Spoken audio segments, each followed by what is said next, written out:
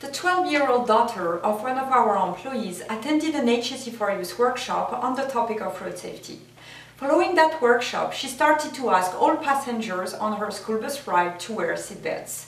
At first, her fellow students made fun of her, but she didn't give up. And little by little, all students began to wear seatbelts. One day, the driver spoke to her dad and praised his daughter for having such a positive impact on the kids. Well, a few weeks after that, guess what happened? The school bus had an accident.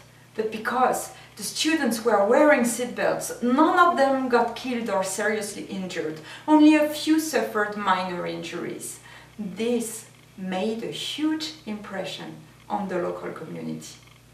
So among the challenges companies in the oil and gas industry face, becoming more sustainable and more acceptable to the wider world is one of them.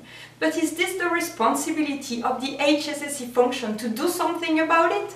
Some people would say yes, some people would say no. But can the HSSE function do something about it?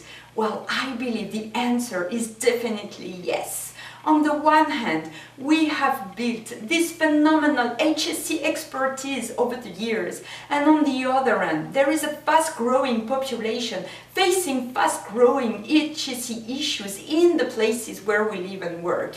So acting as connectors between both is a powerful evolution that will benefit both groups.